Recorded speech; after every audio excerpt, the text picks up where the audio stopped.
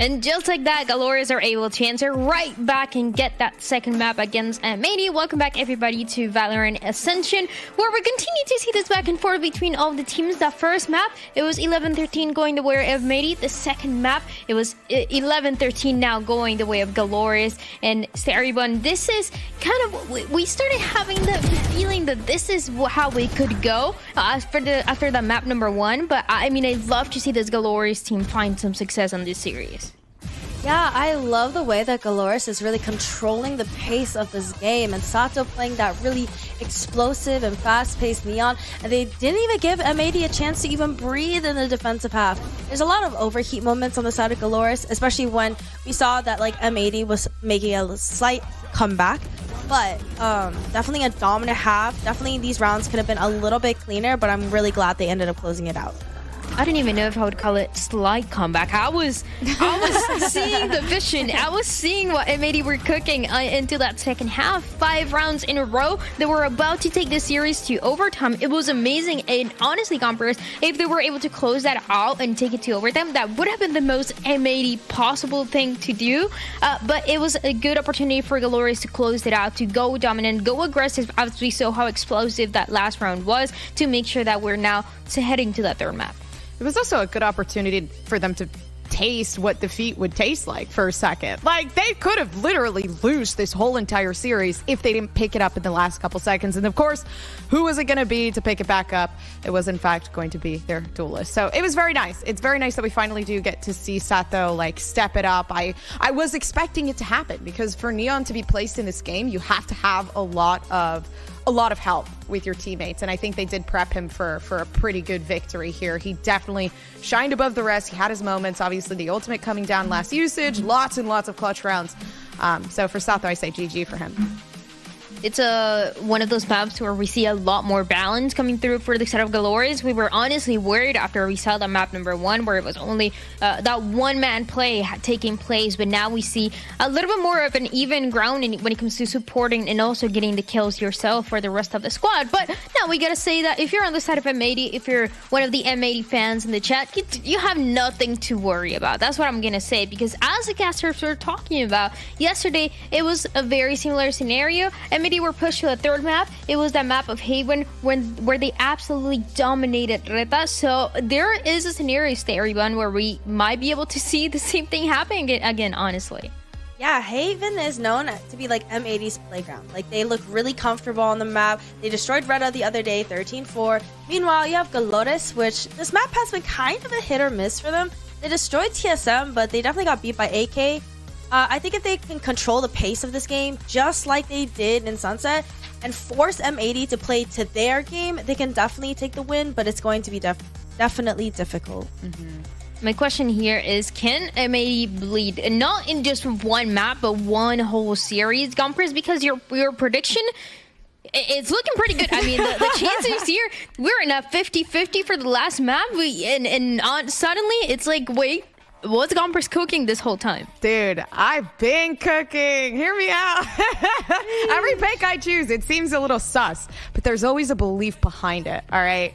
And it literally simply, for me, in this particular moment, it was not on purpose. I'm not going to lie. I meant to pick M80, but I think GLRS, they're shining, like, above the rest. And to be completely honest, this team, for me, they're a very, very strong contender, but I wasn't thinking this strong. In my eyes, I would think All Knights would be the one to beat M80. They would be the one to take a map off of them, this and that. But it's starting to click a little more. Like, there's more people out, more teams out in this tournament that will take on M80 and possibly put them in the ground. A team that is considered the best in this situation is now slowly losing that balance, losing that focus. And it only took them, yeah, they almost made that comeback. They almost did come back, but it takes a win to really be satisfactory. And now we're at that third map of the series, and there is the possibility that GLRS can take it all. I mean, I think we tend to forget that GLRS is the #1 seed coming out of Brazil. And I feel like they're really showing up. Like, they're really showing their potential right now. They're showing us, like, hey, this is what we can do. We've came here to play. Like, we didn't have a good start, but we are here and we are making a statement. I love that you remind us of that, because it's easy to forget when you think about M80 and you think about, oh, this is a team that you know, is the favorite to win. It doesn't matter who they're going against, they should win. But this is the #1 seed that they're going against, and winning this for M82 means a lot, because then at that point they would take down both of the #1 seeds for Brazil and Latin America if they take down GLRS today. But for GLRS, the #1 seed, they have been struggling to get the first win, and I mean, it would be a flex to say that the first win that you get is against M80. So the expectations here are high. And also, honestly, I feel like the confidence for both of the teams here, Gompers, should be high as well as we head into Haven. I agree. I honestly, there's not a part in me that doesn't believe both of these teams think they're going to take it home tonight. If anything, like after that performance from GLRS, they know what they did wrong. And they definitely know what to fix from here on out. So going into Haven, they could honestly be stronger than ever. Sato had such a great setup. They're definitely going to aim towards that this game. And I'm very much expecting Lucio to now step it up even further, because he knows he's having a good day. And honestly, that's all you really need here.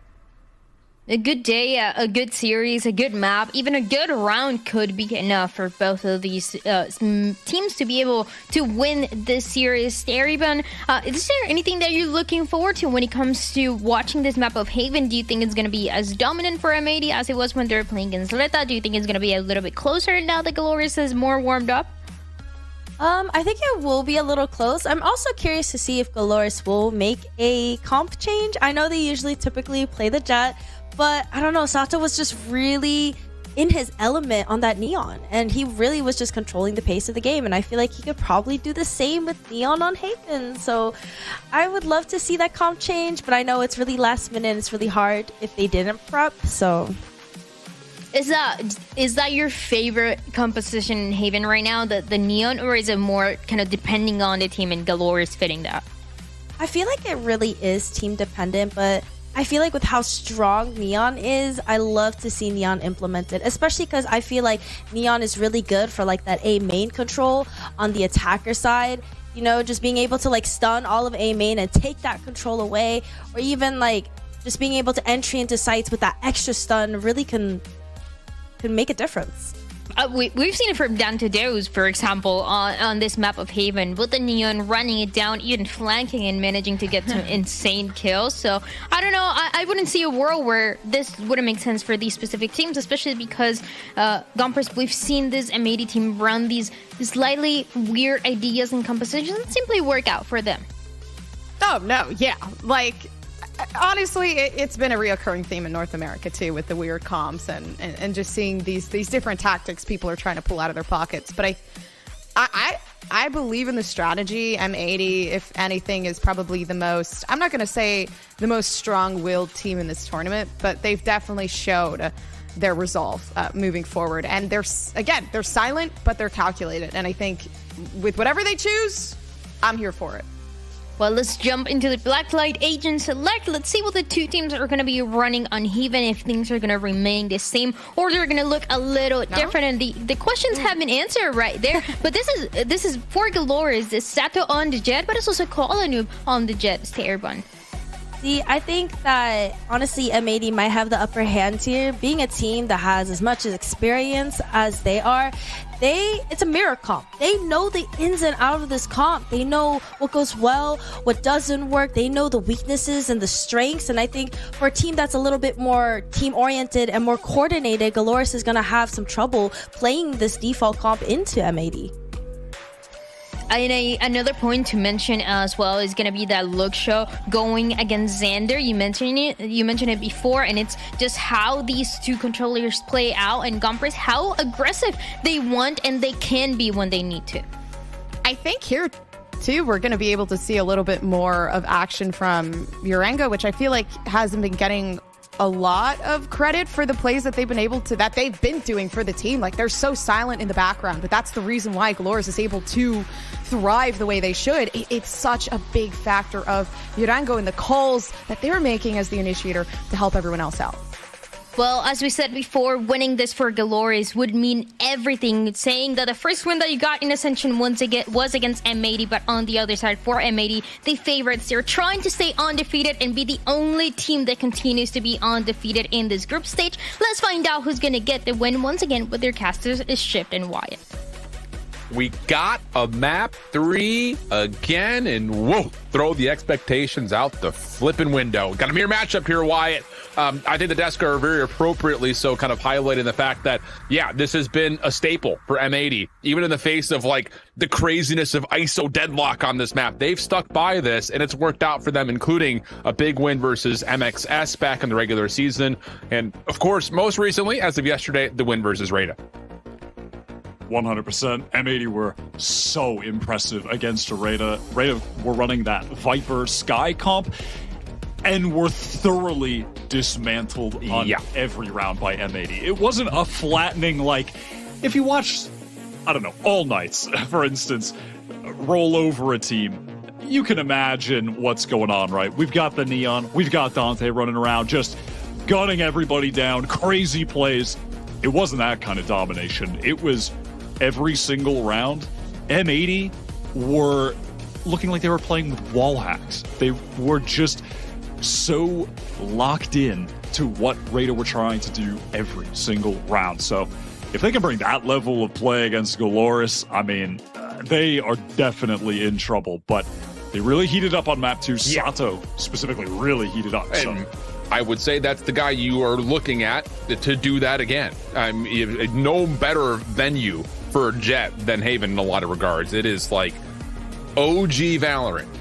Yeah, I mean, it really legitimately, the trailer for the game featured Jet on this map doing updrafting things. So it doesn't get more stapled than that combination right there. Absolutely not. And Koala going to the agent that he's been playing for years here in NA with, I mean, it's just similar course to this team, whether it was M80 prior to that, playing on Ghost. You know, this guy's been competing for a long time, just always like a hair below the teams you kind of consider to be firmly in that tier 1, and has just been hanging around there trying to break through that glass ceiling. And he's come so close. And this might be finally the chance. M80 here, 1 map win to essentially lock them into the playoffs. It would be 3-0 at that point. It would be tough for them to slip out of that and not make it. So yeah, facts. That's absolutely facts. What their whole year has been kind of leading up to. This is an important map for it. Yeah, I mean, I don't want to frame up that, like, if GLRS lose this matchup, that they're out completely, but the road is not great. The only thing that they do get is that they will play some regional opponents that they've seen a couple of times already if they do lose this, but anything after this is a must-win for a team like GLRS. Whereas for M80, like we have already talked about, you win this series, you're pretty much already in playoffs. I mean, 3 wins should get it done, especially considering the state of a handful of teams at 1 and 2, and then of course GLRS sitting at 0 and 2 at the moment. So it does feel like 3 wins is enough to get you in the playoffs. Definitely. And yeah, I mean, GLRS being 0 and 2, listen, they're not out of it yet if they're 0 and 3, but they'd have to have 2 dominant wins, get through in a tiebreaker situation. So they would end up being in a situation where things are out of their hands to some extent. You never want to be in that spot as a competitor. Obviously, it doesn't even need to be said. So a win here of the utmost importance for GLRS. M80 as well. Their whole year on the line in these games, always feeling the weight of that as Koala's on this tight angle, just jiggling towards main. Now opening shots, just gonna tally some intel. Koala do. Of course he wants to, but look, show says not so fast there, friend. Oh yeah. Didn't even look like he rounded the corner. Well, here comes the approach in Paranoia, trying to hold off just as much as humanly possible. BCJ still concealed, but the problem is he's got no information on where anyone else is inside the site. And in that, it will be GLRS with the numbers to come out on top. Net last one left. 1v3 situation, trying to step just into this dark cover. Does he beat the angle? No, Luke Shaw may have saw a barrel. That's enough for him to tally 3 in the opener. And GLRS will take the pistol. They've been good in the pistol. Like, not just today, but overall in the tournament, they've been great. definitely. That first shot from Lujo is just insane. And I like as well here from GLRS, after they find that first kill, they execute onto the site, but, you know, realizing that M80 were trying to flood back in, they do prioritize just fighting with their man advantage and trading out for each other. And they do a nice job of it, you know, wrapping deep towards Graffiti, flanking Nismo back site, and then just swinging together around default. Well done to take that early advantage. Stacked up long.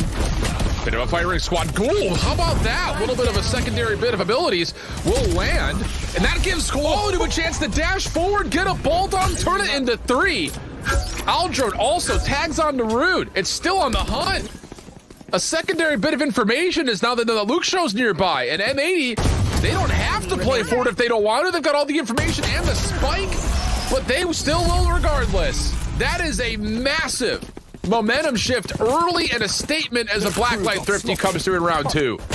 No, the Bulldog pickup dash is a devious activity. That is also just the confidence on that is so sick.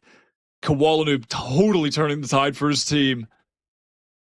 And just like that, 1-1, economy in the favor of M80 on defense. That's crazy. I mean, those were just straight up open duels from long with classics. I know it. Classics. I know it. It's the old-fashioned classic firing range, pardon. Okay, Nismo just says, I'll try this. It works. It's moments like that where you just feel like you're God's greatest gift to Valorant. Like, flat out, when things like that start to hit, and now all of a sudden you've got great information on this play over towards Sewers. Sato's trying for it. Nismo, a little fadeaway with the Guardian. Come on. He just doesn't need to see anyone. 2 kills. Has literally not put his eyes on an enemy. Yeah, the game is so easy. Just click.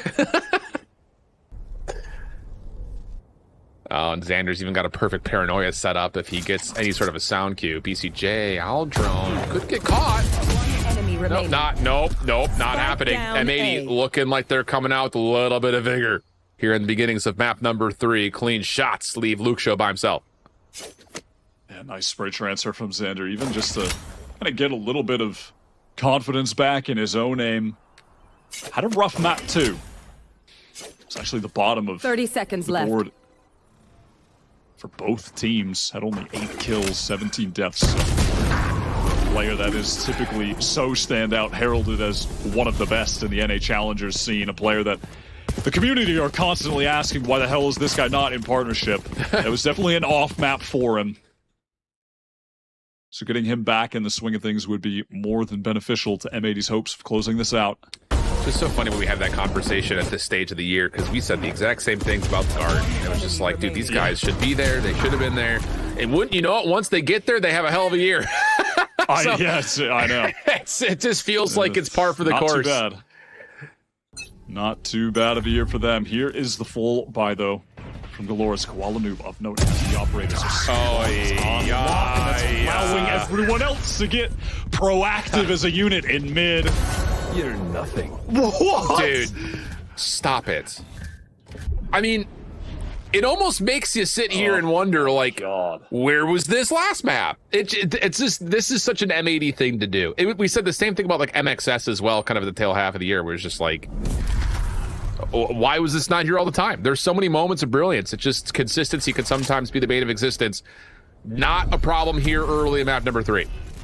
Not at all. Xander and waiting to jiggle from the alarm bot, but it got covered up. Luke showed using his own dart cover so it wouldn't get triggered on them while they walked through, but it did not end up mattering. Xander still gets the peek, gets the kill. Nismo hunting for more.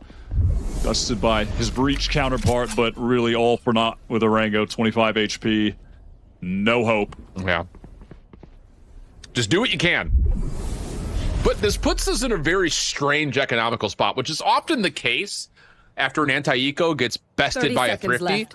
But this is usually the round that you expect some sort of a bounce back. So now all of a sudden, GLRS is going to be in dire straits. And you've got an op and honestly an outlaw that could still hold into the next round and be very significant. So it's off to the races here early for M80. And it's not stopping anytime soon for Xander, who finds another massive round, 3 in total. And yeah, you're going to put yourself in a position to just completely boost the eco early for M80. Yeah, 2K into 3K, only one player lost. The Outlaw, like you said, going to find value now that GLRS are back on a bad buy. Scoped weapons will be obnoxious to deal with. And just within those little setups, you can just see the discipline instilled in M80 that is really evident. Oh, yeah. How Xander was playing B there around the alarm bot, and then even just continuing to play it in the 4-on-1, Arango 25 HP, and he's just waiting to paranoia him. They're just not giving anything away. They never take duels for no reason. Yep. Everything has a purpose. Yep. A lot of intent is definitely the case. Ned, ooh, a little bit of trouble here. Good follow-up from Sato. Turns that into a weapon collection. Good stinger play, but pardon me. Koala Noob once again, just a quick shot over. And now he knows he's got the spike. He's got assistance here too. Xander's gonna be playing with him deep over towards the backside at C. A little bit of a collection off the from the shadows comes through though for Luke Show, and a plant will ensue at C. Really cool play from Xander and Koala, and equally so, heads up from Luke Show. Nismo now the rolling thunder. Could be the catalyst of the round win. Right in the picture. And Luke Show, even while stunned and concussed, doesn't make a difference. How about this for a counteraction? VCJ, last one left, and no, not going to happen. So it's Thrifty on either side. This time the Black Light Thrifty goes the way of GLRS. And we're back to within 1, and that kind of mitigates all of the early significant pressure that we've been established by M80. It's a very cool eco round strat. That dash updraft into window forces Net back, and he goes straight into the fault line.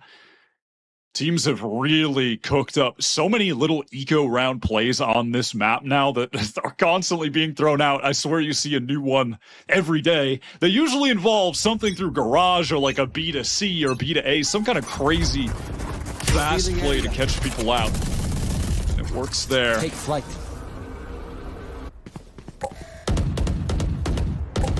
Puts things back into the world of contest in terms of the eco, although there are some power weapons on the floor here for M80, including the big bad Gober sometimes. BCJ holding on to that. Dash into B. Not often you see B approaches with full weapons in hand, but it's actually working out nicely simply due to the fact that Koala Noob is limited, as he's just got the op and maybe knives. And this timing is going to feel a bit odd. BCJ scouted, just trying to get to work on the spam.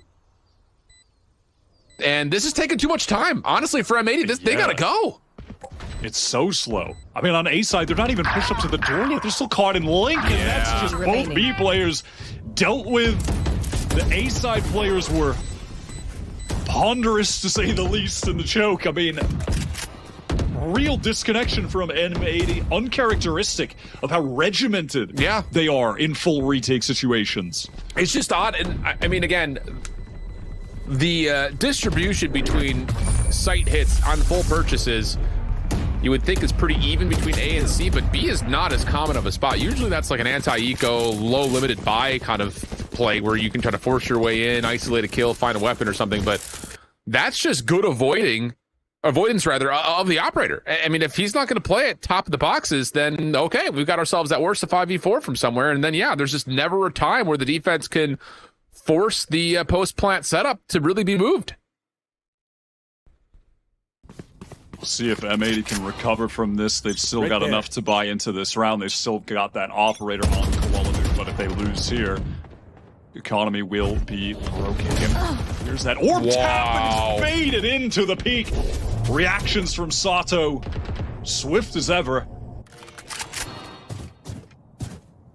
Well, they get the angle back, but it comes at a severe cost.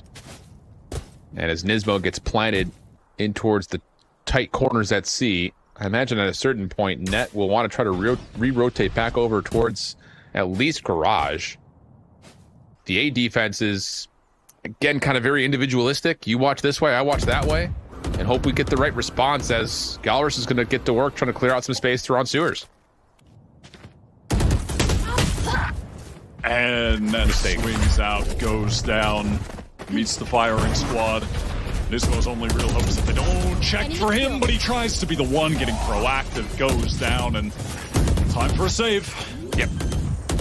This has been really good in terms of response for GLRS. I mean, the anti-eco thrifty hurts, but good composure, good clean conscious of what you need to be doing on this offensive side has turned out nicely. That's now 3 of the last 4 for him. And it's been convincing. It's been all over the map. I mean, if you're M80, you're sitting here scratching your head like, where are they? Like, what is the actual template for these offensive executes? And once you've lost that operator presence you have on defense early on a 3-site map, you're going to have holes exposed. And with so much time to play with, the GLRS just kind of picked them apart, searching for information. That's why, you know, Net's jiggling out, trying to see what's going on.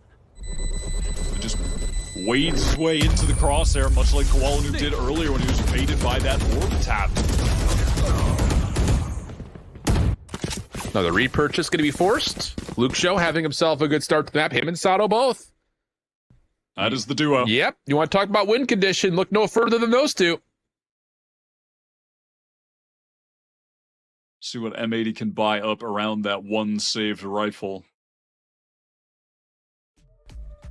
It's actually going to be attack pause taken by M80. Good time to do so. Yep.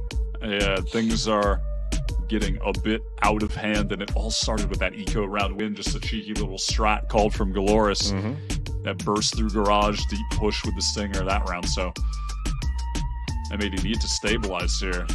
I think even more worrying than a round like that, frankly, where it's just Kowalinu going down, a 6-shot from Sato. Of course, they did bait him out, which was nice, but I'm more worried about that other round that happened with that 5-on-5 retake that was so slow, and then they go for it, and the two sides on, the 2 players on B-Link, 2 players on, or C-Link rather, and 2 players on A-Link were just completely off with the timing. They didn't push together. That's what I'm actually worried about.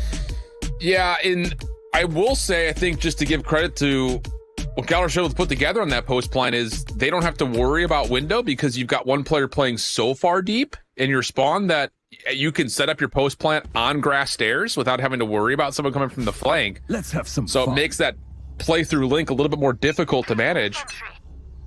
But we'll see what we get here. Knives are going to be out for Kowalinu. Everyone else on full purchase. Hunter's Fury at the ready for both sides, but it is the difference maker of the Rolling Thunder for the offense. And an aggressive setup into sewers here for M80. If this gets scouted out, I would not be surprised to see Urango pull the trigger and maybe even try to catch some players off guard, but all of that point comes up moot as the defense will rotate back a little bit deeper into sight. And this is also an M80 that are saying we will go for the full C retake, so still retain confidence in those set situations as they always do. Kowalinu pushed up, but goes down first again. BCJ tries to capitalize with the Hunter's Fury, but Luke Zhou is just unstoppable getting 2. I'm not gonna lie, that Hunter's Fury is almost smoke that favored Luke Zhou right there, just completely blinded any line of sight. Rude isolation onto Nismo, perfect. Now it's 3v2. Evil playing in sight. May not have an opportunity to use the Hunter's Fury to save off this post plant. May not need to, though. Urango, a bit dicey, trying to get the flash shot instead of the plant, and that works out perfectly. Good commitment. And how about GLRS? 5-3 up, and a lot of the damage coming sequentially round after round. I like these moments from GLRS when they're getting onto the sites, but they're not just forcing the spike down. They're finding these moments to just fight, swing together, get all those kills. 2 times now they've done that. Small thing, little decision in the moment, but it is nice to see in this 3v2. I mean, look at that. BCJ and Net are just crunched in the corner. That round was nothing too complex, ultimately. True. It's just Luke Zhou. The gunplay of these guys, the aim of Luke Zhou and Sato right now, it's just crazy.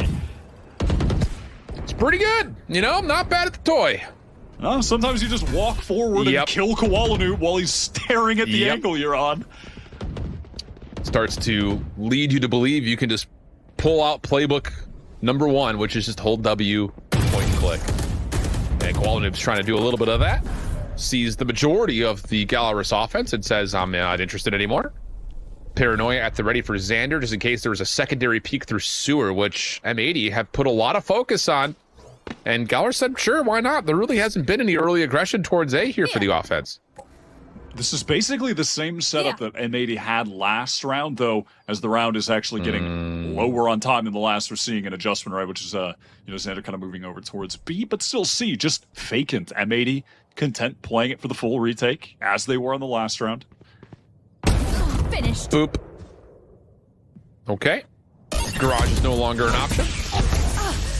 Ooh, Shock Dart actually does get a bit of a tag. Oh, this is bold from Ned. Thought maybe it was just going to be a Shock Dart with no follow-up, but there was a player watching, so the trade is good, and GLRS will get free entry to C. Spam shots are great, though. Urango forced off, and there now all of a sudden, M80 are trying to contest this. Paranoia is a little bit too late. Luke Show gets 2. Spike down, C. But the spike still stays on the ground. Lockdown at the ready. Hunter's Fury is ready, but GLRS still has to find entry into the site, and Xander's watching it. The crossfire is good, and M80 will take the 4v4 and get us to just a 1-round differential. That is vintage M80, honestly.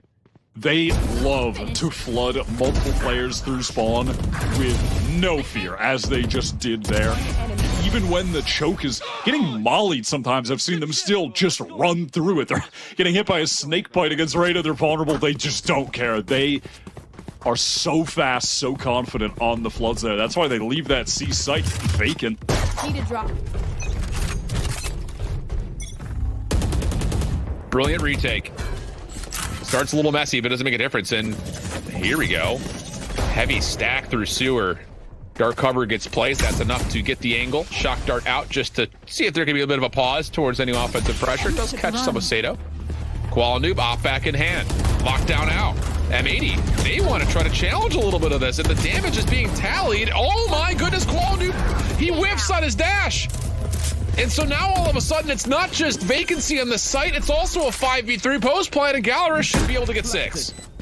Regretting not going on the retreat. Pause. Good kill from Xander as Nismo turns back to play. This aftershock will be frustrating to deal with. Fault line here available as well. Nismo just trying to creep in, but gets caught.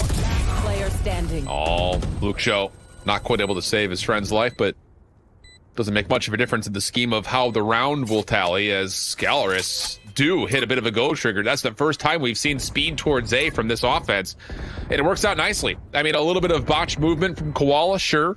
The lockdown also forces a bit of chaos and panic, but that's just good execution from GLRS. Yeah, that's really it, right? My ultimate is ready. Just keep going. Just talk through it. Just talk through it. It didn't happen. Just talk. That lockdown, though, that really was just the chaos creator. M80 want to try to fight forward in that moment, because you can oftentimes, take that risk, and the team that puts down the lockdown doesn't expect someone to stay in it and fight. But yeah, things just got really hairy with the movement. Koala Noob struggling to then get out, struggling to even get a decent shot off with that one way that was placed. Very awkward, and now the economy not looking too good for M80. They have that one rifle saved, and there was a decent bit of bank on someone else. Get out of my way. Actually, just throw the rifle over to Koala Noob. I will say as well, just kind of keep a note on this. The op not being effective for M80 is a huge detriment towards what their normal win condition looks like. Definitely. Drone now into the A side, being followed up. Not as explosive from GLRS as Rude will have an opportunity to fight off this turret. No, doesn't try to go for the swing. A bit more patient. Locked down at the ready for net, but I don't even know if you can be bothered to even consider using it. Not with the numbers the way that they are. Dude trying to get something done, but Rude is just doing such a nice job of doing this little stick and move type situation. Takes down 2. If net can connect here, that might be an opportunity to get the lockdown going, but whoa, and Sato in your face. And that might be all you need. He's done it before, he'll probably do it again, and now Koala Noob, who has been able to retrieve a rifle, will just sit back and let the round come to an end. It's just so active from these Latin and Brazilian teams that have come to this event. Just dashing in off the fault line there is so sick. Sato's so good in a situation like that. But a lot of credit really to Rude in that round. Last round to live dance. And does so. But yeah, it was that play you were calling out of Rude, watching on the flank, the way he was just moving around, really sly with it. The one on Xander was easy, but then the follow-up on Nismo, Koala Noob and Nismo trying to team up on him, front and back with that fault line coming through, didn't connect. It was a good try, but Rude was a little bit too good with the movement. And I think it's just unexpectedly so. I mean, Killjoy, you get a kill in your spawn connector, and then all of a sudden he's mid-grass. It's just like, what? Yeah. That's some swift feet there. A little bit of pressure here for GLRS over towards Garage. Aldrone followed up. Good cover of smoke. This could lead to a quick burst on as Luxio will teleport deep in towards site. And once again, M80 are going to have to play retake. They're still holding on to the lockdown, but there are a lot of spaces that they need to clear out here. And honestly, I don't even know if the lockdown's worth it in this round. I mean, you have to because it's round 12, but what is it really going to get? Evil Kick is just outside of Garage, ready to break the lockdown whenever it does come through. Here comes the defense of it. Hunter's Fury is out. That will land. Rude will take some friendly fire, and that's enough for Net to find the quick kill. BCJ on for the response. The issue here is going to be the post-plant defenders long, though. And this is why. Durango can just tap away. Help now on the way. Aftershock pushing him into a bit of a corner. Diffuse gets to halfway. Keep that in mind. Next fight on the way. That's the last flash being spent. 1v1. BCJ! Long-range shot lands! My ult is ready. And it may seem like just a simple round, but 7-5 is going to feel a whole heck of a lot different than 8-4. And yeah, bite that lower lip. Yeah, it really will feel so different for M80. My God, that was close. I mean, honestly, if it weren't for that unintentional damage from the Hunter's Fury onto Rude, who knows how that would have went, because that kind of forced him into the open, and then he died. A silly little thing, but you'll have to put that dumb little moment in the past. Head into the next half. I swear every game in this tournament, aside from like the first one, is just as close as it gets. Absolutely. It has actually just been all bangers every day. It is pretty insane. This tournament has been high quality. No, you're not kidding. Now, again, let's put the macro into perspective here. For M80, either side of the map has been favorable towards them. About 60+% win rate on both. But GLRS, over the course of the last couple of days, have on average won the offensive half 8-4. So again, you throw the numbers around a little bit, could move things a touch. Only 33% win rate for them on defense, so that has to be better. And you have to figure that, hey, we're not vetoing this map, so we're going to be talking about it on a pretty regular basis. So let's see what adjustments they've been able to provide over the last 48 hours or so to get themselves prepped up and ready to go for this matchup right here. Need to have it, have to have it.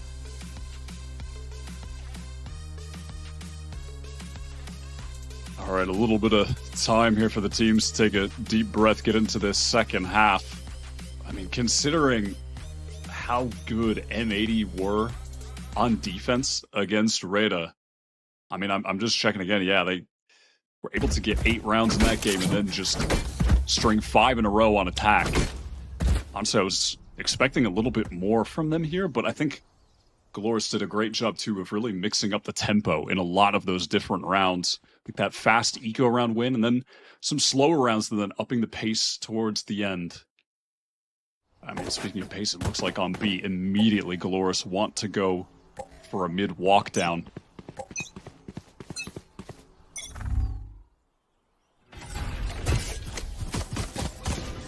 Well, Sentry turret immediately denied. GLRS looking to step aggressively in towards mid. And I mean, it's aggressive. How much of this does Xander see? Opening shots towards Sato are decent, but it pushes it back to Stud. Paranoia comes out. Good fault line behind this is the follow-up. Decent from M80. It's still Mixy, but Net through the wall. Good for a couple. And that's going to favor M80 completely. A little bit of hijinks here in the pistol for GLRS does not work out. And there's going to be a plant here at B. Or they can just go to A. I guess that's fine, too. Coming back. That Paranoia was just the source of the unraveling of that big push from GLRS. What did that connect on? Like 2-3 players, and then that recon that came in after, and then the aftershock as well. What utility you can bring into a round on a pistol was all expended in that moment. And I mean, look at the discipline right now as well. Just really quick, like this one dinks him, he still just leaves. Yeah. Like, no risk being taken. I will say as well, it's actually a nice micro moment from Xander in that fight to, instead of backing up towards spawn, he tucks himself into a corner to where the angle from Sato is no longer there. There's no immediate follow-up from the player that was on the actual ledge itself, which I believe was Luxio.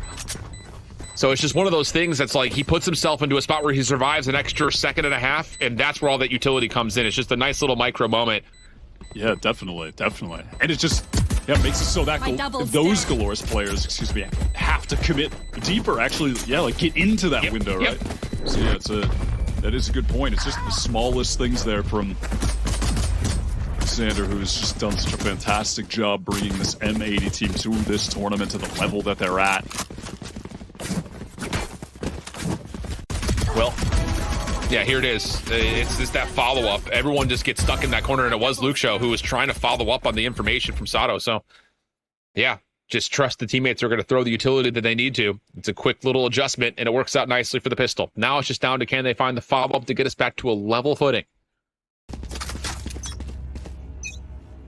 They did get eco'd in the first half, but I don't think it'll happen on this one with the classics. I mean, I say that now. I don't want to curse them, but they should be all right. Koala Noob, of course, going to have the Outlaw on round 2. That always is a priority. He will always be buying into that weapon, and GLRS aware of it. Yep. Classics. Oh, chunk taken out of Sato, backside of the site. This looks like it's building for the anticipations of a C hit. I think especially with the damage tallied, it's going to feel pretty easy, I think, to just take down Sato quickly. But he does reposition nicely. Oh, what a prediction. Yep. That is a decapitation if you've ever seen one. The proverbial guillotine just removing head from body. That is tough for Sato. The 3 remaining, let's see what they can do, but M80, again, they are content with playing this safely, going down C long, abusing the range of their weapons, the Outlaw to fire if anyone comes in and taps the spike. I mean, again, no risks taken. Yeah. Okay, 7-7. Bonus is going to be pretty hefty, though, for M80. Outlaw is going to pack a punch. The Guardian, Bulldog, Phantom all making their return back in, pending there's no crazy antics here at the end. And Net, who I imagine will be purchased for, is going to have pretty much whatever you want. So it's everything you could possibly want here for M80 to possibly win a bonus. GLRS will have a chance to finally get this defense set up. And it's been 2 straight grass stairs pushes through mid. Neither have particularly worked out for them. So let's see what they have to offer now that they finally have some weapons at hand. And we'll see as well where M80, how they try to set up Koala Noob, where they set him up, what line he's going to be taking. And how aggressive will GLRS get on defense here? I mean, obviously on Sunset, it's one thing to be aggro when you have a Neon and a Breach. And you can still do that with the Breach and the Jet. Just have to see Koala taking this peek in mid. Sato up top.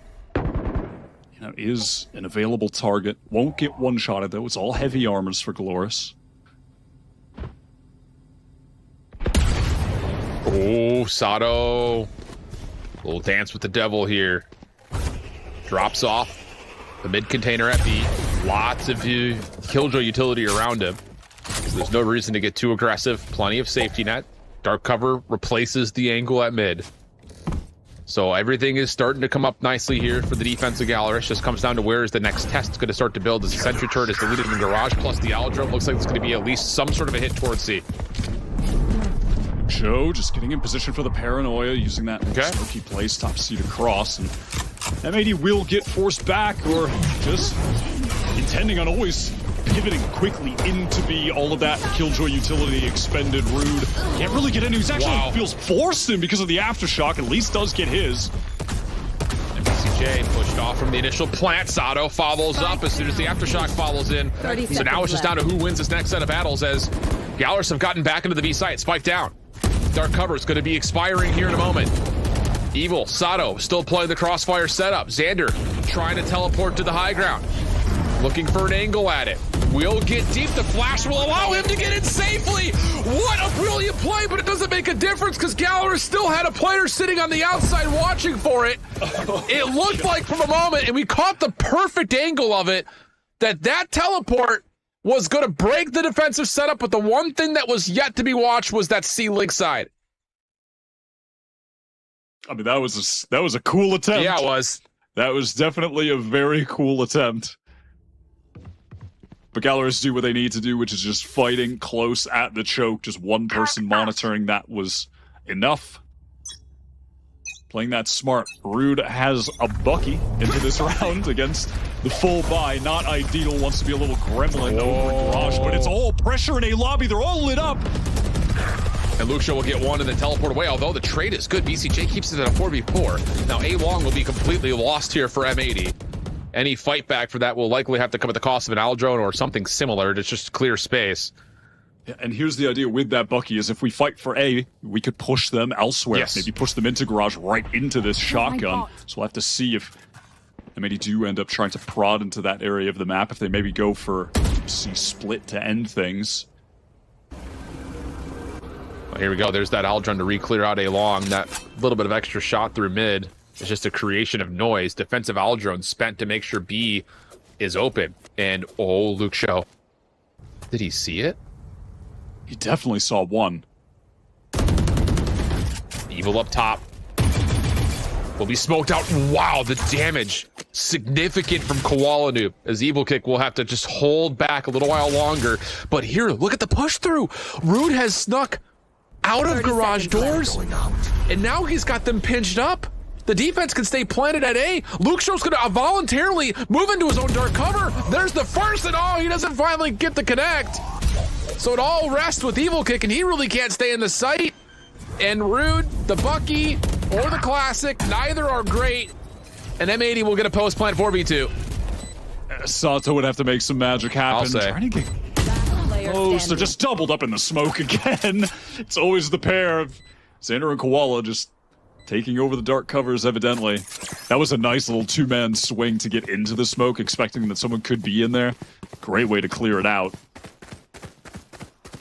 Now it's Rude recovering a Vandal just on the save. Low money. Yep. For everyone on GLRS, so every weapon they can get, they need desperately. That's why Koala's on a bit of a hunt right now. We'll find an engagement. Oh, boy. Oh, that is tragic. Those are, like, and I know it's like a kind of inconsequential kill, but like when that happens to you, like you're in a rank game, you just want to throw your PC out of the freaking window. It's just like, what do you mean when I just look away he peeks that? Ugh, so annoying. It's just as frustrating as it gets. So GLRS are on a terrible buy right now. M80 an opportunity to get the lead in this game after being down for quite a while. They just have to contend with a few sheriffs. That really shouldn't be a problem. It shouldn't be. GLRS down mid. Oh my. Already. Oh, what? I was going to say, Net just got all the information he possibly needs. I mean, it's a sheriff shot right next to me. Still, not going to land. As the opening first blood is good. And oh, the damage up top to Koala Noob. A shot or so away. And the flash is going to keep GLRS into contesting this, but they get held back by a fault line. Sato's the only one left alive inside the dark cover. They know he's there. And yeah, he'll get one. And whoa! How does he get two? What? There's no way! And now it's just down to Koala Noob.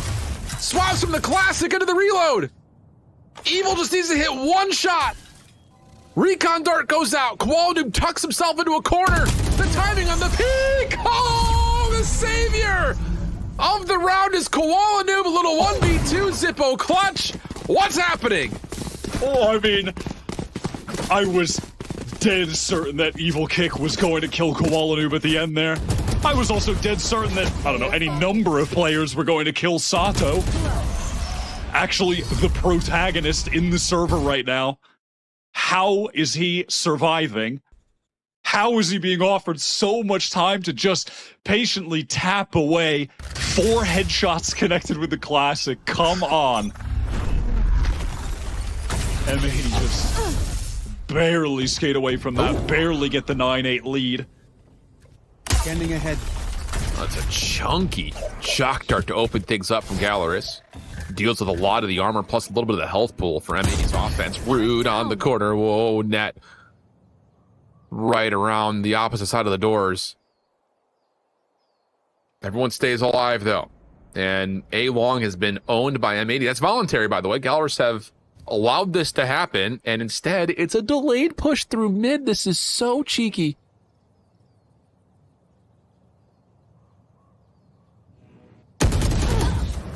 No.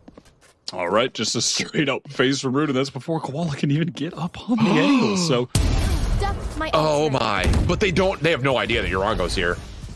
Trigger discipline. That works out for the first. BCJ still stays covered, and he knows I gotta get out of here. Aldrone going to be spent here though, up close and personal. Tag comes through. He knows that Rude's on the corner. Meanwhile, Spike gets played over towards A. So we're gonna get a 4v3. This is chaos. This is a pug map right now. Yeah, this game is devolving. Things are getting silly.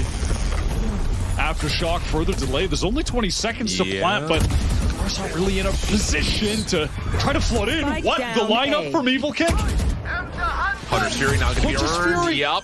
Xander still finds a kill somewhere though. But again, the time is the issue. The BCJ has stepped out of the normal default plant position. So the Hunter's Fury comes up empty, but it doesn't make a difference. Evil Kick now all of a sudden make his way in to teleport back over. Xander not to be bamboozled. The 1v1, and it's a long wide swing from Xander. He gets 4 in the round. What are we watching? I mean, it is just chaos right now. Nothing is making sense. The players are definitely starting to lose their cool. I can tell you that.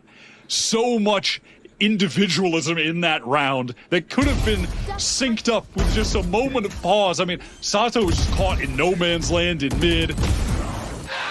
In that moment, just before Xander goes for that wide swing, patient, just waiting to get the crosshair onto the opposing Omen, but Luxo had a paranoia that went out. Evil Kick got the kill. He could have just waited for a second before jumping out, but left it to a 1v1. Things have just gotten so scrambled for these teams as the tension is rising. The weight of this game as far as the standings in the group stage getting through to playoffs. You can really see a bit of the nerves, the situation setting in. I think especially for GLRS in that round, frankly. They were in so many good positions. They just had to calm down and at any point link up with each other, but everything in the chain got broken. Oh, big time.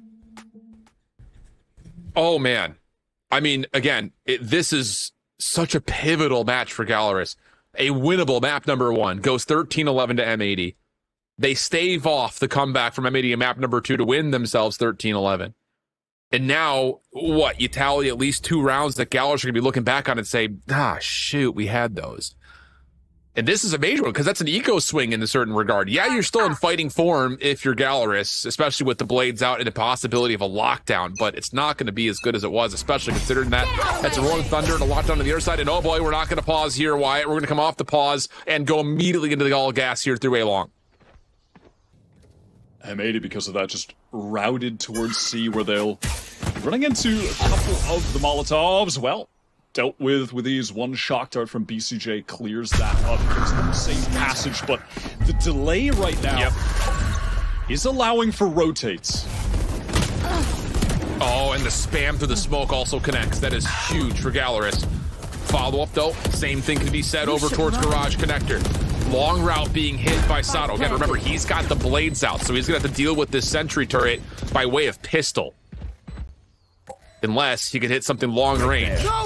He's being held off. Hunter's Fury going to be called in. Lockdown, not going to find any detainment.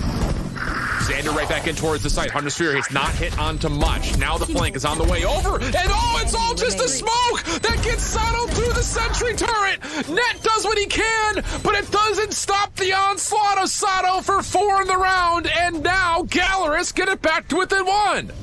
It's so sick. So much going on in that moment. It's impossible, really, for M80 to have the presence of mind that maybe we're getting dark, our turret's getting dark covered and we're getting flanked. No, there's actually a lot happening in front of them. They cannot be paying attention to that in that moment. Thinking about that requires some astral brain activity. Sato just capitalizes, just shooting everybody in the side. Perfect aim from him, as always. What a round, what a retake. I can't. I mean, Wyatt, this is round robin. Match 3 for these teams.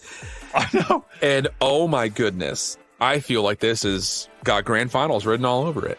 In terms of the small mistakes being capitalized on, the macro plays, the chess game, the individual pop-offs. We've had 5 aces today. I know, it's crazy. By the way, there's still 6 more games in just the group stage before the playoffs. Yeah. The group stage. Like, I'm really not trying to blow smoke here because I'm like, but this tournament has been goddamn nuts. It really has. These games have just been bangers. We're back into the action. Full purchase for both squads. Rolling Thunder for the offensive M80. Lockdown on the defensive side for GLRS at the ready. And M80, for one of the first times on this half, are going to try to heavy stack A long. And same can be said here. This is the first time we've seen the Killjoy setup on A. Double nanos behind the usual path that Koala Noob would dash into. Can they find damage? If not, maybe a kill here. Does it make a difference? Nanostorms will get popped. There was no dash. It was just an updraft up top. Yeah. So one seriously important ultimate for either team. The lockdown from GLRS. A part of the plan, a part of the reason why they just gave up A, but immediate aftershock. Yeah. Right onto that, it's not enough. The lineup missed. That volley didn't do damage. I think that was the intention from Net. The lockdown will force everybody out, but when they're on the site, here comes the Rolling Thunder from Nismo. Any second now. Yeah, but BCJ falls and Rude's gonna get deep. Rude gets super deep towards sewers for 2. Nismo trying to follow up off his own Rolling Thunder, can only get 1. And it's all defense on the retake. Xander has to fight off the defuse plus 3 members in the dark cover. Not gonna happen. What a flippin' play from Rude to push up and take away the sewer angle after you called it. The aftershock and the nanoswarm was placed a little bit too far off the left because Rude didn't put the lockdown in the corner.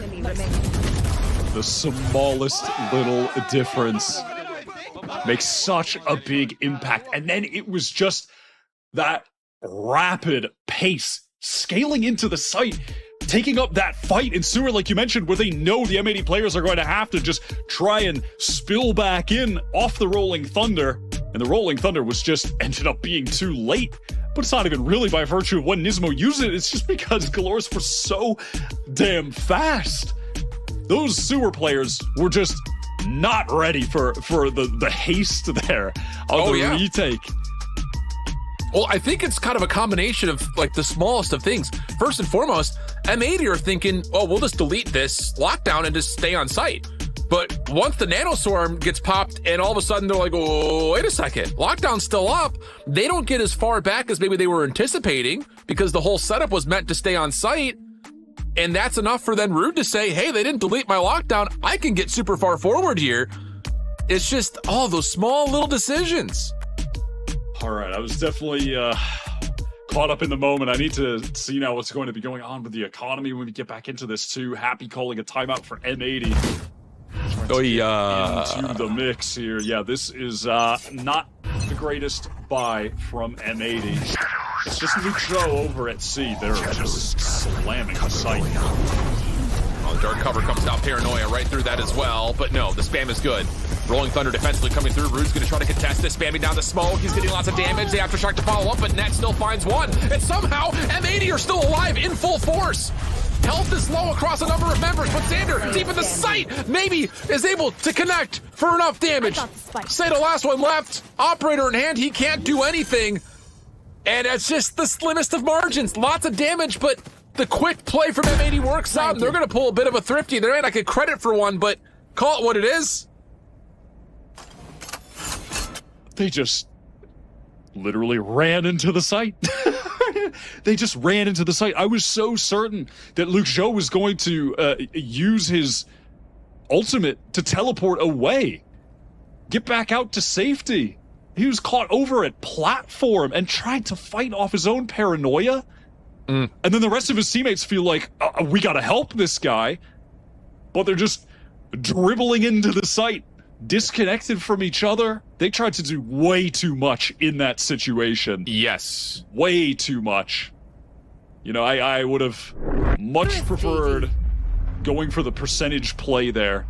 Just getting into retake position. Well, the game gives them credit for the Black White Thrifty, earned.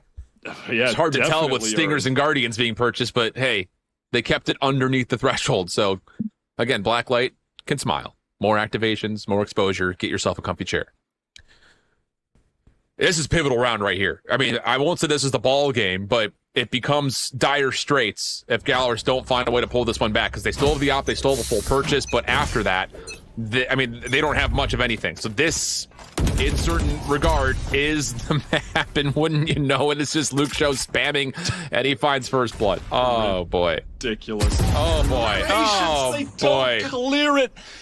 Net focus forward, just scared of someone peeking from the top side of garage. Feels like we're just 2 seconds into the round and it's crumbled.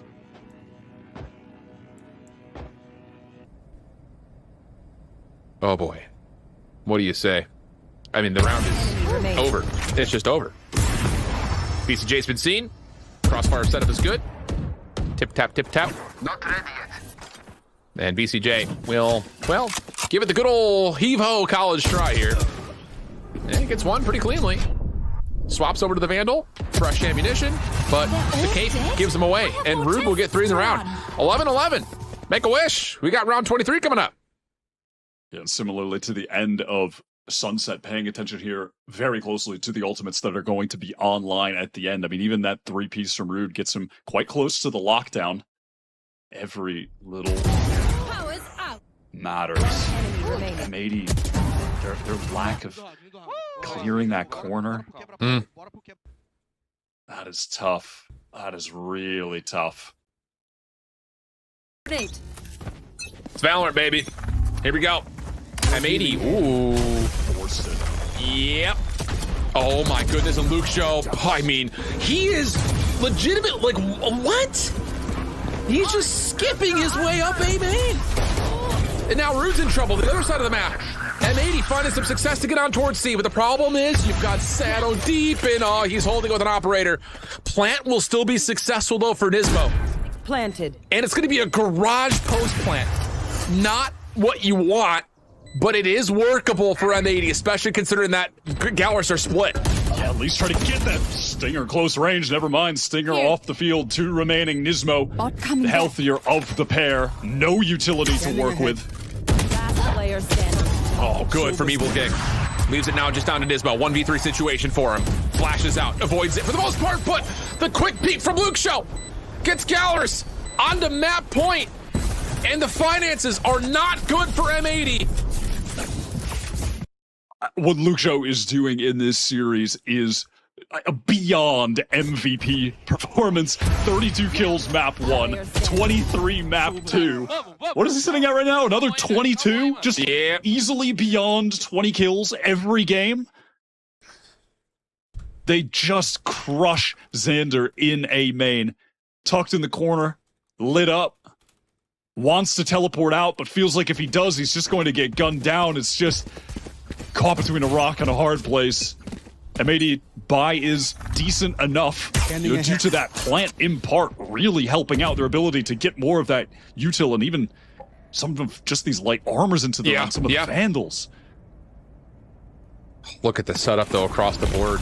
You've got an alarm bot in towards mid. Xander, oh, it's difficult, and it's a shorty to kick us off. I mean, that is about as dissected as it could have possibly gotten in terms of utility from M80, but the difference maker is a flippin' shorty. Quality, though, quickly over back towards B. Has now isolated Luke Show inside the site, and Koala gets a second. There's going to be a plant. Nismo getting the plant as well. That means the Rolling Thunder will be ready. Spike planted. What a difference maker this could be. The entire post plant's going long. Oh, if you ever wanted Sato to get into sight faster, it would be right here. They're going to have to challenge this, though, and they know it. BCJ, good for the opener. Aftershock going to be spent. And there it is, Urango. Sato, good eliminations coming through. Sato for a 1v2. Swap back to the Vandal. He has no idea where Koala Noob has gone, though, and time is of the essence. Cloud up and over. Net trying to hold the angle, trying to get it to halfway. Not gonna happen. We're going extra innings. It's only right that we're going to OT in this game. Switching sides. Sick play from either side when they need it most. Koala Noob just sending it through B. Pathing that hasn't really been taken by M80 just yet. All the way through window, all the way into C. That link pivot, so nice. Lovely from the M80 duelist, stepping up the very, very last round. Again, this is the team that is 2-0 against the team that is 0-2. First place in the group versus last place in the group. And we said before this started that the 0-2 does not represent the skill level of GLRS at all. And you're seeing exactly why. They are just as good, neck and neck, with any other team in this group. And it wouldn't be in overtime without a tech pause to kick us off. Oh my gosh. It's just calms things down a little bit. I mean, this is playing with my emotions more than my high school ex-girlfriend. Legitimately, back and forth, up and down. It's a roller coaster. Oh, no. That's tough. Wow. What? I mean, this has been such a fun series. I mean, legitimately between this and, well, on top of that, also, we had our first series. I mean, are we joking? And now it's just down to raw Valorant. I mean, no more talk about trying to save up for ultimates. No more talk about stacking them to win a round. This is just about who's better. None of that. I'm interested to see what risks are going to be taken with purchasing up operators here as well. Koala, I think, typically gets more value with the op than he actually has in this series. They've been playing around him nice, at some points just baiting him into bad peaks even, and getting kills on him. The rifling is definitely seemed to have more impact for him today. Oh, yeah. And I mean, let's be honest here, Wyatt. I'm just going to counteract my own point here, talking about, ultimates being off the table. That's not necessarily true because we've had more 3+ kill action rounds in this game than maybe any other to this point. Yeah, I mean, unfortunately, though, it's going to Luke Joe getting his ult. That's not more than likely. If anyone gets it, it's him. Yeah, here's from the shadows, everybody. Whoa. Yeah, that doesn't really inspire fear in the enemies, tragically. But pain. Listen, doesn't exactly need the ultimate to have big impact on the game. And this guy is just on a totally different level today. I'll say. I need to reboost my stamina if we're going to be having matches like this in group stage. No, it's crazy. I mean, these are just, listen, there's no coffee left. There's no Red Bull. There's nothing. I'm just I'm trying to go off pure adrenaline here. Crazy scenes. Well, hopefully this will be resolved pretty shortly here. We've been pretty fortunate to see things come and go pretty quickly, and it looks like that will be the case once again, as the whole stage will illuminate that lovely shades of blue and green, which means that we're probably pretty close to getting back into the action, and that is the case. So it will be M80 starting this overtime on the defense first. Nothing crazy except for the Odin purchase for BCJ, but that's not too crazy in the scheme of things. No, he loves to use that weapon on defense, and it was a real big issue for Rada to deal with in their game yesterday. We'll see if it is equally as troublesome for GLRS to contend with. First round of OT, getting some spam into A lobby. That's one area where the Odin can be very dangerous when you're trying to make that cross. But comes without consequence. GLRS not actually being affected by it at all. And instead, it's going to be just a little bit of a play with some focus over towards Garage. Shock Dart followed up with the Owl Drone, getting deep through window. If that gets a peek through it, it could be pivotal towards the goal call for this play through C Long. But Net's timing, absolutely brilliant. Sato dashing back over, trying to assist on this little 1v2 moment, but it could be quality, but the rest of M80 still holding on nicely to the backside of the site. I mean, it was a hell of an effort for GLRS to open up space through Garage to allow that play through Long, but Net just avoids it, and now Spaghetti's on the floor. M80 just doing what they do best on this defense. It is just their standard response when they have a number of players alive. The C-hit is coming in. They are sending it through spawn. Look at the minimap in this moment. The fault line comes in. Scaling is perfect to get in. Help net backside. The trio there together. Nismo, Koala, net. Every single time, man. You just have to be ready for that M80 flood through C main every single time you hit that site. And that's just another moment where you have to highlight how good Net is as that lockdown player. Stays away from the action at C long, creates opportunity for his teammates to get in a little bit easier with the first blood. And so now, advantage M80. Swap the sides, do it again. Sato, glass cannon, operator in hand for him. Nothing else. Smoke dissipates.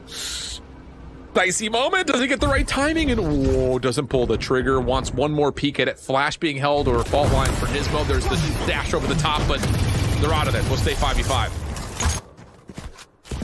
At least forcing them back. Our M80 getting all of that control of A long, so making it feel like they could just execute into the site at any given moment, and that looks to be what they're actually going to do. Arengo has pivoted to A, though. Not ready. And Sato is leaving, so the setup not ideal. Here comes the hit off that recon. Oh, what a reveal. But do they know that quality was this far forward? Fault lines are getting exchanged. Arango inside the site. He does well.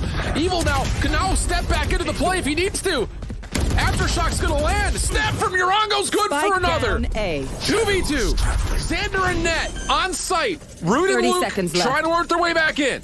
Spike planted. Rude headed up top into heaven. Both players from M80, they are going back.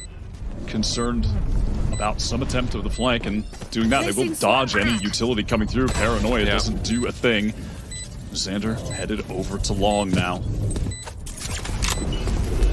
They know, of course, that Net is in the corner. They isolated perfectly, but where is Xander gone? 1v1 situation for the win. The shots are good! Xander takes it! Luke Show visibly upset about it, but at the end of the day, M80 just a touch better, will stay undefeated. And on the flip side, maybe more pressingly so, GLRS is going to reflect back on these three maps and say, oh, shoot, because wow, was this a winnable series for them. They're going to go 0-3 in the group stage, having to win their next two now. 2 13-11s and a 14-12 in this series. We said GLRS being 0-2 doesn't do justice to how good they are compared to the field.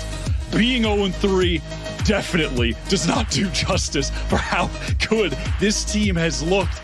Every map coming down to the wire, dead even with M80. And frankly, Luke Show and Sato were just, I think, the best in the server in terms of firepower today. Easy. But that wasn't enough to get them over the finish line.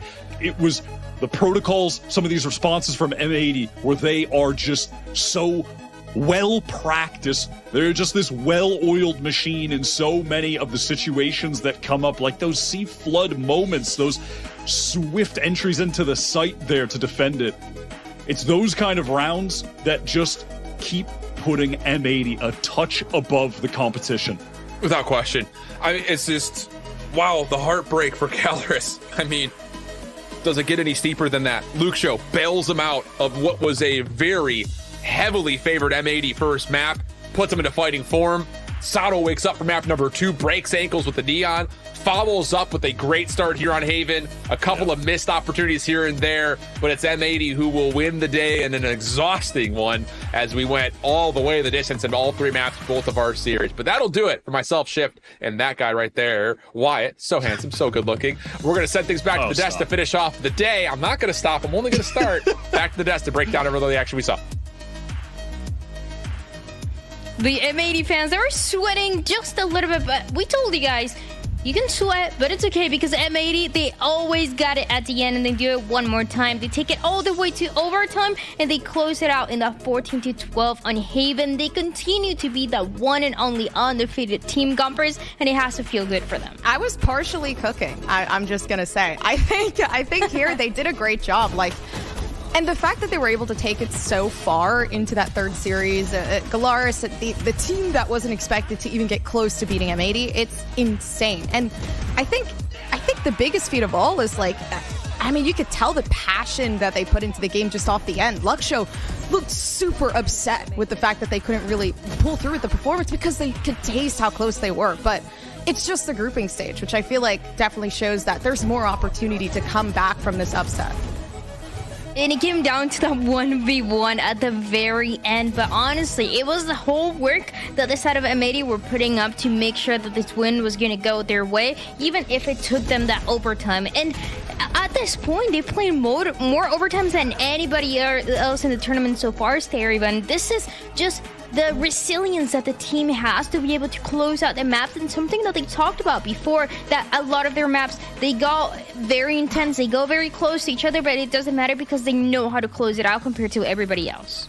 I honestly just feel like M80 just really love Valorant. Like, they just want to play as many rounds as possible. But what's really crazy here is that GLRS had 19 first kills compared to M80 that had 7, which means all those rounds, they literally were up in the man advantage. But I feel like with these standards comps, like I said, it really comes down to those fundamentals. It comes down to teamwork, especially if both teams are playing those standard comps. It really just comes down to like teamwork. But I feel like for GLRS' side, Luxo and Sato was really just putting in the work. They were the ones that were carrying the team, getting multi-frags, really opening up the rounds. But the rest of the team just couldn't close it out. And M80, we've always talked about this. We always talked about how good they are at adjusting, how good they are at coming together and really trading off each other after that first blood. They're really good I'm so happy at making my... Yeah, go ahead. I'm so sorry, but I was just gonna say something stupid. They're really good at making my blood pressure go very high. I feel like every game I ever watch with M80 in it, I'm like sitting at the edge of my chair, like gripping the seat. I like right there, I genuinely thought, I remember you guys were like, Compers, you might foresee the future. This is crazy. This is crazy. Boom, my dreams crushed. You guys jinxed me, and I'll never forget it. I'll never forget. It was good. It was good on the side of GLRS. We gotta be honest, and it's not fair to ever underestimate them. Not for this match, not coming into this match, and not for the next matches that they have, because they are still the #1 team of Brazil. They still took M80 to that third map, to that overtime. They saw and they got the chance to showcase those heroics and those individual players, and now it does become a lot harder for them. We don't know exactly how it's gonna play out, because in the group stage, we don't know who's going to continue to win, who's going to start losing. So we don't know what the future is like for them in the group stage and even making it to playoffs. But I think GLRS has showcased individually that they're such a good team, Gumpers. And I mean, honestly, towards the end, when it goes to the overtime and into the 1v1, it could have gone either way. I genuinely think it could have. The unfortunate part was Sato was in such a good spot as the Jet with the op. And if they had just played the patience game a little longer, there was no information on coming, they were moving way too early, the rotations were coming in way too quick. They really needed to just chill out for a second and play the quiet game M80 likes to play all the time. And for me, it was that given moment where I was like, yeah, that movement right there honestly might have just put the whole game at risk. But hey, I mean, for the M80 fans, once again, they have to be feeling good. Yeah, you suffer a little bit, but that makes it even more fun to be supporting this team, to see how far they can make it in Ascension. So once again, a reminder for everybody to make sure you check out that giveaway from Blacklight. They're giving away a chair, so you can scan that QR code or check out that pin tweet or the pin message on the chat to see how you can get it. Well, you can get one of those ultimate gaming chairs. This is everything that we have for right now, but we're going to throw it to a break. We're going to have an interview with one of the M80 players, and when we come back, we're going to close out the day and talk about tomorrow.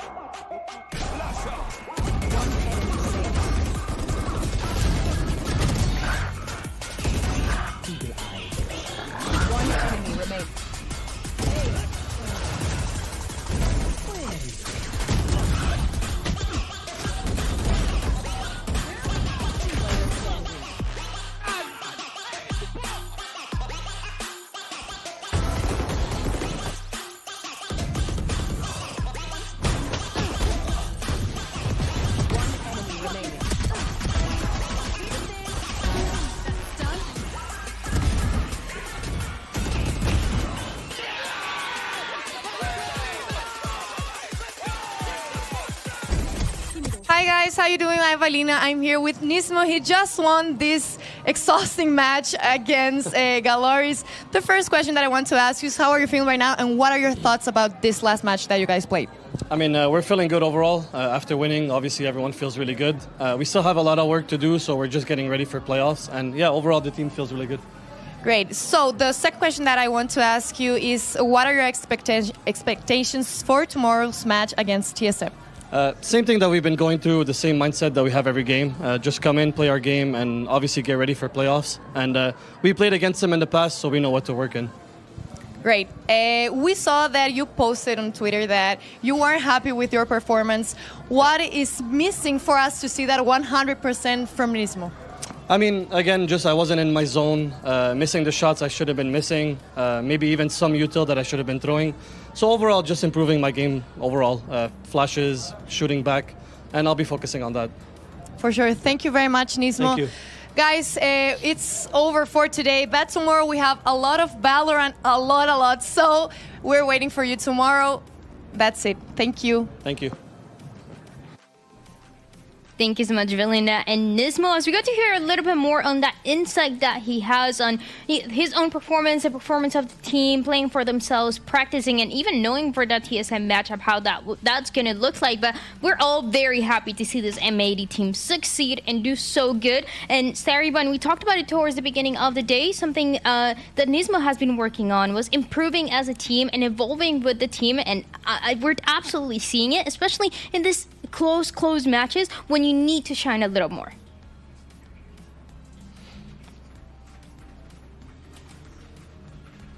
Oh, Sarah? Sorry, this mic is muted. As I was saying, M80, you can really see like their resilience and how they are as a team with these overtime matches. Like when they're down and they're bringing it back and bringing those comebacks and really making the rounds really close. Of course, there are little times where they are a bit sloppy, but their comeback game is strong. Like they will not go down with a fight. And like going into OT and being able to win out these games is even more impressive. Just shows how well of a team M80 is. Well, and it's very interesting because now we get the chance to look at the standings to see how they're looking, and they're looking pretty good. Gompers at 3-0 so far, pretty much guaranteed playoffs. But as we mentioned before, we don't really know. It's not 100% because there's a lot of things that you need to take into account to see who's going to make it and who's not going to make it, especially with how close competition has been. Dude, I think there's two things that are incredibly crazy. Number one, M80 is constantly battling for the top spot on the throne. They've been doing it since North America. They're doing it now in America's Ascension. And the biggest thing that I'm noticing is they're always going OT or having a fake comeback. Can we please stop? Like, there are sometimes my heart can't take it. I got a heart condition. Let's chill out on that. Number two, GLRS. Imagine the team that you would consider the worst with an 0-3 record literally almost beating the top spot. And it just goes to show there is no difference in the skill here. Everyone is just as good as the other. But they're not the worst, though. They're the #1 seed of Brazil, and they've been doing so good. It's just, it seems like they're still getting used to the LAN experience and learning how to close out those maps and those matches, and that's what's been the hardest thing for them. But tomorrow, we have every single team playing. We're back to the 3 series days, and we're going to have All Knights first taking down Reta. That's the regional matchup that we saw in the grand finals where Reta took that win. We have 2-game going against GLRS once again. That regional matchup of Brazil where GLRS took the win, so it might be a chance for them to do it again. And the last one, regional matchup, is gonna be TSM going against M80. So we go very, very local for these matches tomorrow. And Gompers, I'm so excited. I'm pretty excited too, and it's great because it's every single team gets its own exposure and now closure as well to I guess who is the best in their own regions, right? TSM, M80. That one I'm very excited for. Well, obviously, I'm biased. I'm from North America. So we'll see how that goes. In a way, it seems like for Latin America and Brazil, the teams that have been the #1 seed have not looked as good sometimes as the #2 seed. So there is a chance for them to make that one the statement statement of, well, you might have been the #1 seed when we played in Challengers, but now we're a different team and we're ready to win and show you why. Yeah, I mean, all these teams have a lot of time to practice, and especially when you lose, you have so much to lose from those matches as well. So all of these revenge matches and these rematches are going to be pretty exciting. We're all very excited to see how that's going to play out. For everybody at home, make sure you get some rest. You also get to celebrate your teams getting those wins, especially that M80 and the whole family that we saw in chat today. So get some rest, get ready for tomorrow, because tomorrow, there's 3 matches. You cannot miss them, so we'll see you then. My old